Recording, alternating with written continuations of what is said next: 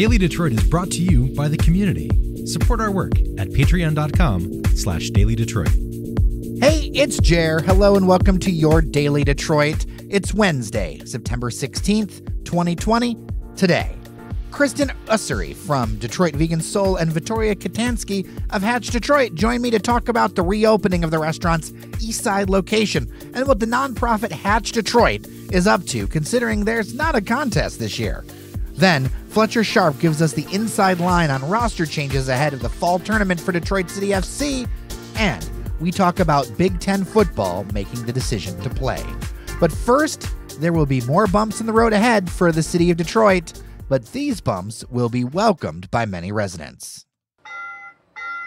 At a press event Wednesday, Detroit Mayor Mike Duggan announced that a pilot program to install more speed bumps, sometimes called speed cushions, is expanding.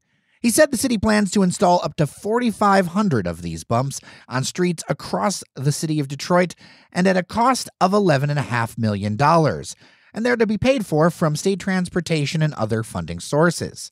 In the spring, installation begins on a number of streets that have a 25-mile-per-hour speed limit. Priority will be given based on three criteria. First, the amount of traffic on the street. Second, if there are police reports of excessive speeding. And third, if the street is a bypass or often used to cut over to a major road. Well, as someone who lives near some of these, many of my neighbors are pretty happy about the program. Calming traffic can help increase the quality of life in neighborhoods, as well as lower the risk of accidents, especially with kids and pets. That also tends to make it a bit more bike-friendly. With the program, there's the goal of working with smaller Detroit-based and minority-owned asphalt companies. They're asking company owners who are interested to call 313-224-3901 to learn more about the work and to bid next year. Joining me virtually is Vittoria Katanski. She is the executive director of Hatch Detroit, and Kirsten Ussery, co-owner of Detroit Vegan Soul. Welcome to you both to Daily Detroit. Hi, thank you for having us. So first, let's get started with the tasty news. Detroit Vegan Soul is swinging back open your doors. Kirsten, what drove the decision to make that happen now? Well, it was always our intention to reopen, but we wanted to make sure that we were doing it safely and that we had a staff that was prepared and ready to go. And so it took us a little time to be able to do that. For sure. And is this West Village or both locations? This is West Village. So our location on Grand River remained open throughout all of this time. We had to close the location in West Village on Agnes in March. And so now we're reopening that location for curbside service only. And what was behind the decision for doing curbside? Because I know there's some restaurants trying to stretch out the social distancing and things like that. And then others that have just decided, okay, we're just going to stick to curbside. We're going to stick to converting to like a delivery model temporarily. Right. Well, for us, we looked at several factors. One is that our locations are already very small. So we only had about 30 seats in each location. To properly social distance, we'd be reducing those seats significantly. And also just the safety factor. Because of what's going on, we did have staff who weren't comfortable coming back to work.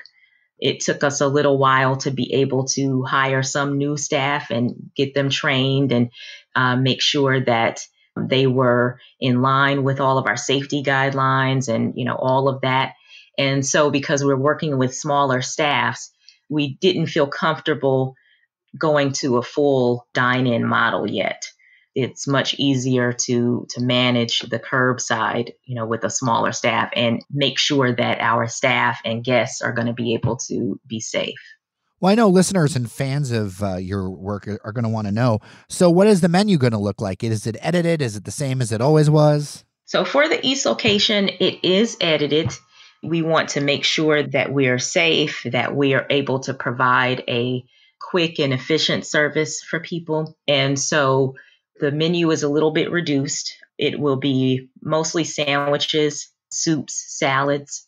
We'll have our soul platter, our traditional soul platter, and probably a different main course each day. So that's a little different from our usual menu, which consists of more main courses. So basically, we're going to more of a menu that's sandwich heavy than main course heavy. That's really the big difference there. Well, then in that case, what are a couple of things that people should really give a try to when they see this? Well, we have our bacon ranch tofu wrap. That's a huge hit. And, basically the items that we're offering are our most popular items. So our DVS burger, the wrap that I mentioned, our catfish tofu sandwich, barbecue tofu sandwich. And there will be some specials like people can expect to see a reappearance of our Philly cheesesteak. That was a very popular dish, especially at the East location. And so, we'll have some surprises along the way like that. So when it comes to the East location, what days and your hours? So for this week, we're actually going to get things going again tomorrow. And we'll be open tomorrow, Friday, and Saturday, 11 a.m. to 4 p.m.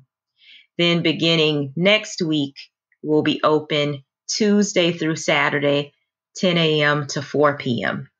So that's the week of Tuesday, September 22nd is when we'll be at the 10 a.m. to 4 p.m. hours, Tuesday through Saturday.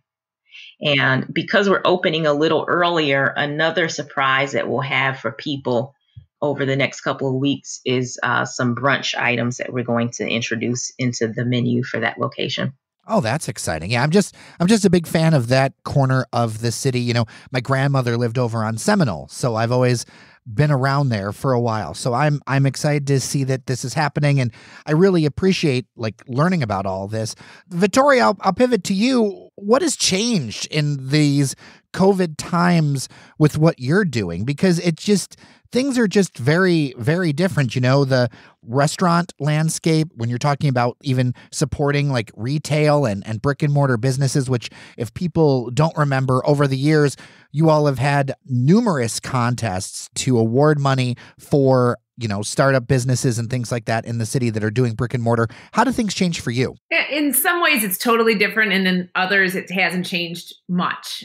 Basically, we're not doing the contest this year, which has been a pretty big change. We're not necessarily as out there in the public, but we've been working pretty hard with our alumni businesses to just try to help them come up with creative ideas to change how they do their work, to, trying to help them get some publicity about what they're actually doing. And then a lot of just guidance. And really where I've spent most of my time is trying to help businesses redo their business plans so that they can talk about how their funding model works in COVID times.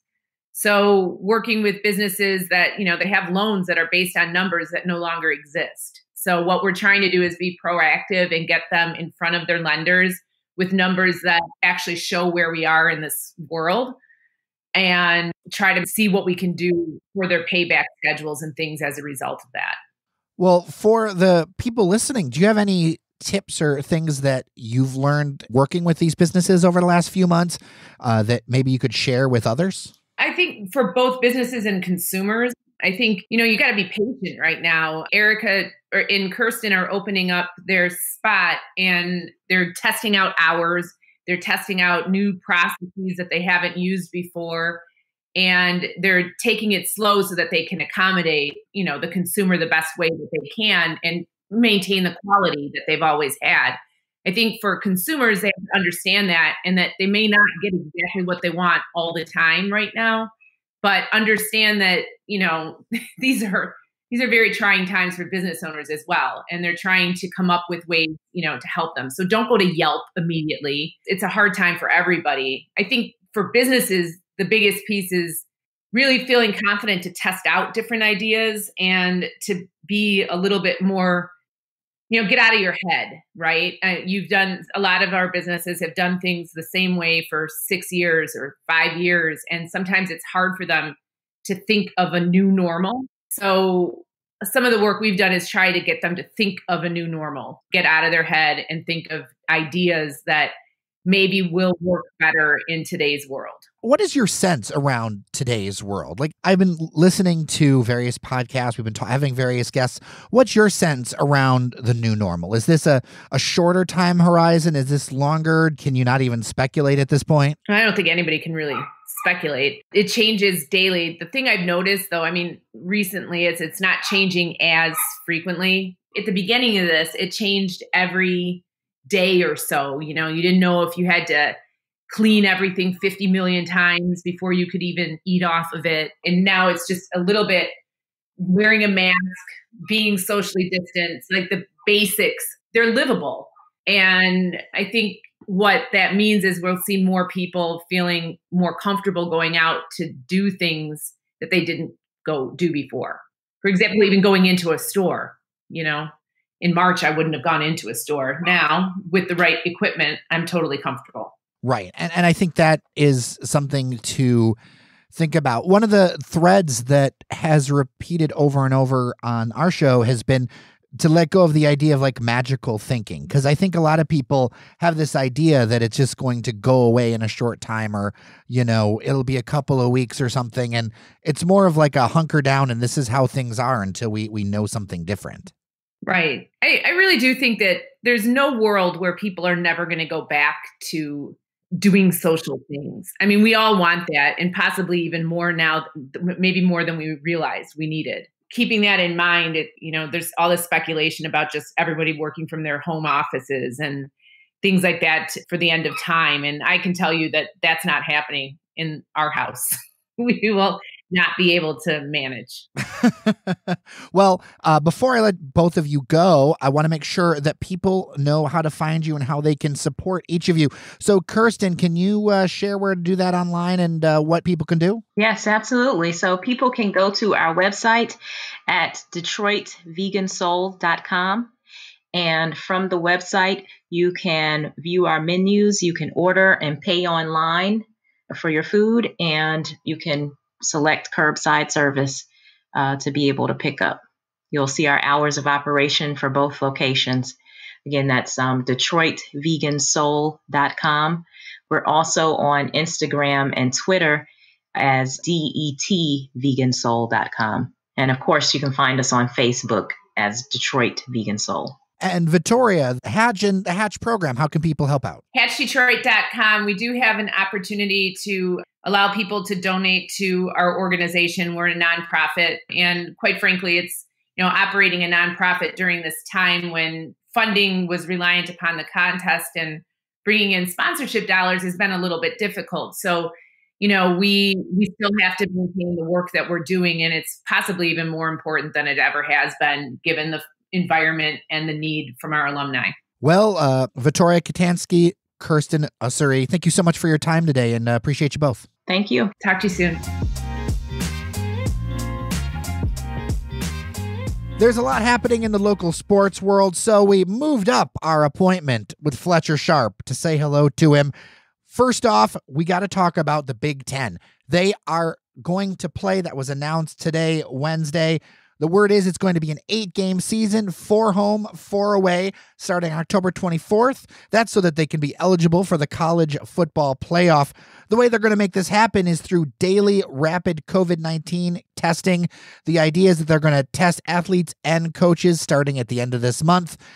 Their plan going forward is that if an athlete tests positive, they're going to not be able to play for 21 days following the positive diagnosis. They're also going to do this whole crazy plan with enhanced prevention with this idea of team positivity rates.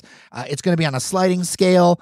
When a team positivity rate goes over 5% and the population positivity rate goes over 7.5%, a Big 10 team will stop practicing and competition for a minimum of 7 days. If you were thinking about going to these games, you won't be able to. Tickets will not be sold, and fans will not be allowed to attend games this season. There might be some exceptions for families and relatives of players, but that's on a school-by-school basis. And we also know that the Big 10 championship game is scheduled for December 19th. Fletcher, you've been looking at this news. I ran it down really quick for listeners in case they didn't know. What are your thoughts? Dumb. This is very dumb. All right. And I'll tell you why. These are all college kids. And yes, they're the utmost maturest people at the college campus, as coaches would say, because coaches speak highly of their kids 90% of the time. But they're also still kids. All it takes is for one of these athletes to go over a friend's house who lives by the campus, even though there's no one on campus, get sick, come back to their teammates, test negative initially because results don't always show up, and then infect everyone else. And then you have a team that's mostly sick. And then that team that's mostly sick is going to go play against someone else who's mostly sick. Kind of like the Major League Baseball where teams were fine. Then all of a sudden, 2 weeks in, like their team is just ravaged with COVID, whether it's coaches, whether it's players, whether it's people in the front.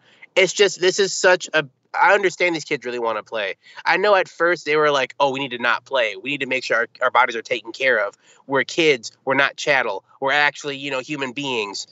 But then when they realized that it was going for more than just a week or two and like an actual like thing, they're like, you know what, let's just let us play after all. Like, it's fine to let us play. If they want to play, it's fine. Like, I prefer they don't. I wish they wouldn't. But like, if they really want to do it, that's totally okay.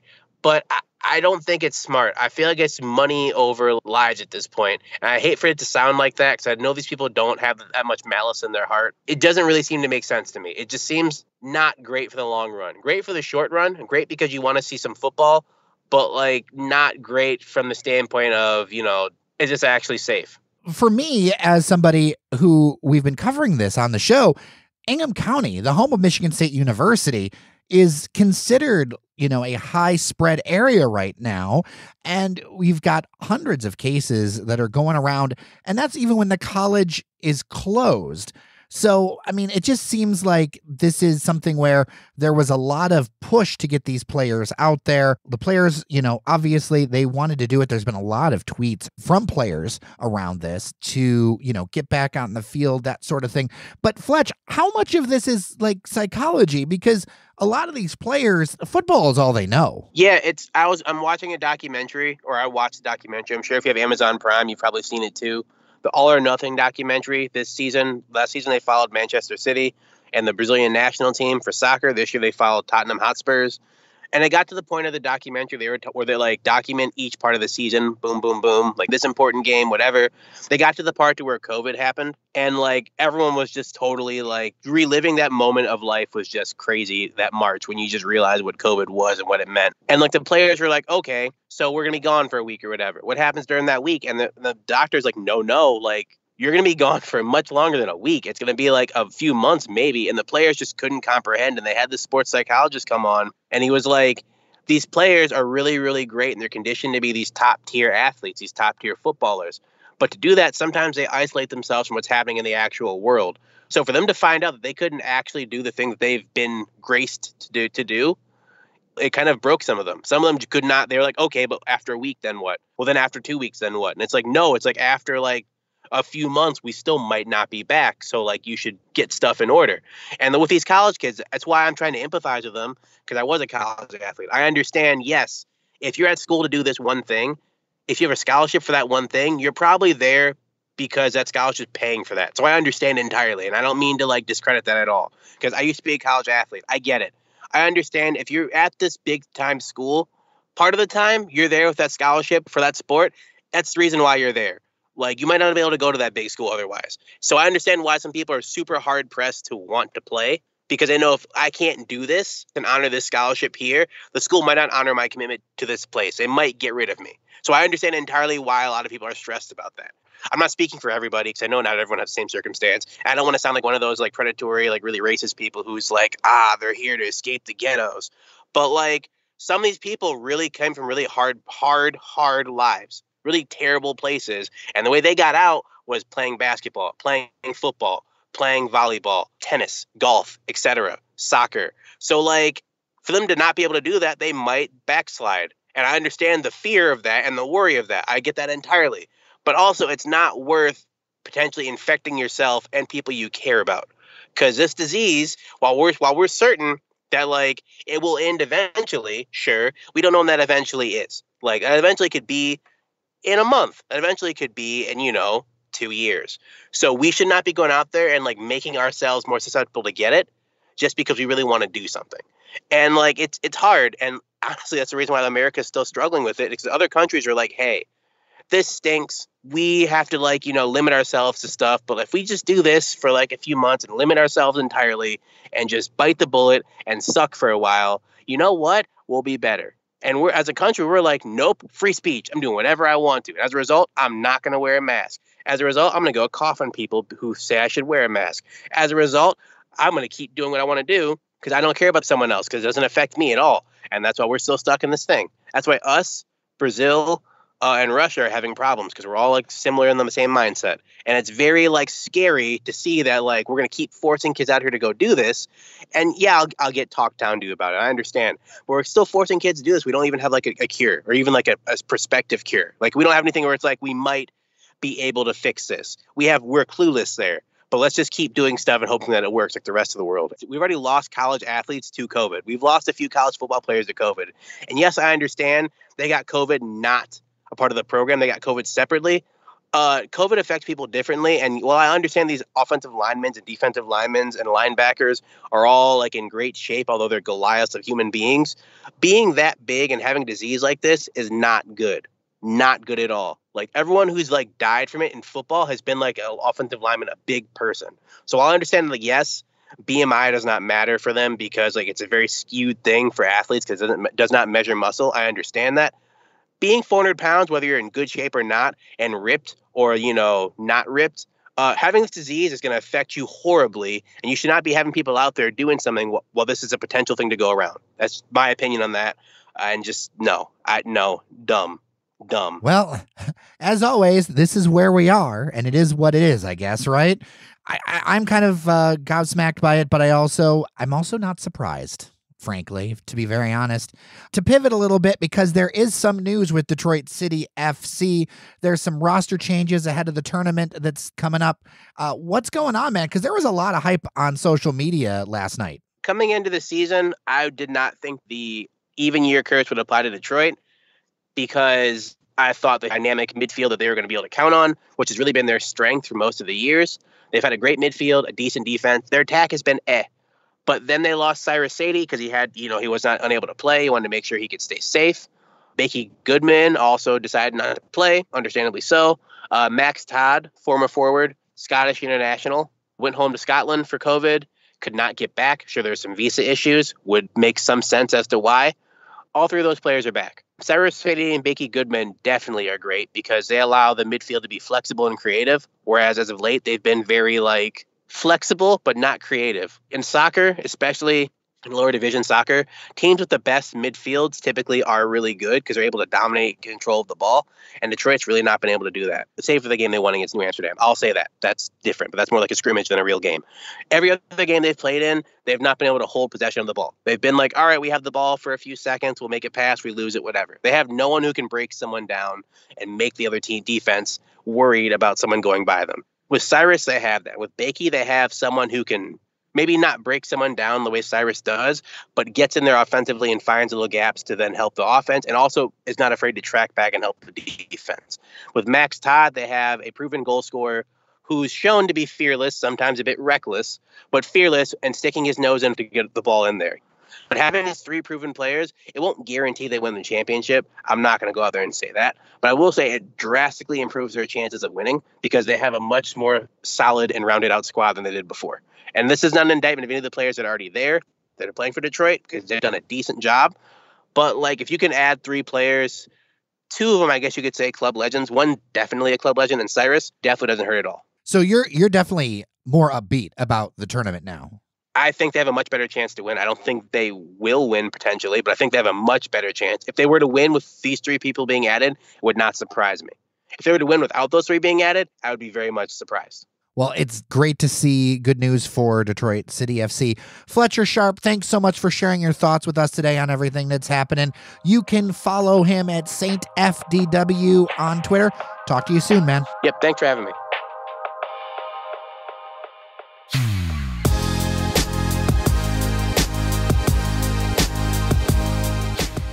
And with that, we are done for today. One quick thing to remind you that if you have feedback for the show, want to yell at us, give us a story idea, any of that stuff, we have a voicemail and dial podcast line. You can call it at 313-789-3211. That's 789-3211 in the 313 area code. Thanks so much for listening. I'm Jer Stays. Take care of each other, and we'll see you around Detroit.